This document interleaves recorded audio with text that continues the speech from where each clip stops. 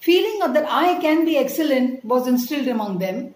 The feeling of patriotism was instilled. They always thought, I, me, myself, I need to do something for myself. And suddenly they felt, yes, I need to do something for the country.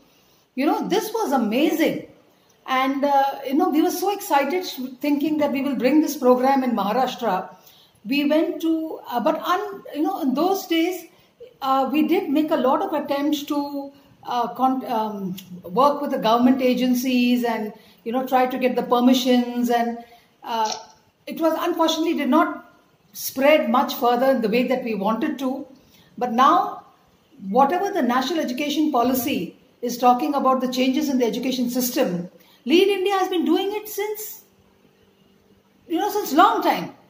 And it is easy and it is such a wonderful model. So let me talk about my experience of training trainers. So I'm basically from Karnataka, though I grew up in Bombay. So we had a bunch of 56 trainers who came from Karnataka. And I was a master trainer of trainers along with all the other stalwarts.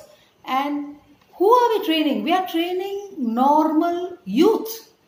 You don't need any great, qualification to become a Lead India trainer. So it is so easy to train people and make them trainers. And so that is why this model that Lead India Foundation has, can easily be replicated, across the country. So that is the beauty of this. I can take responsibility for Karnataka now that I have moved over here. But the beauty of it is that when the student themselves take the responsibility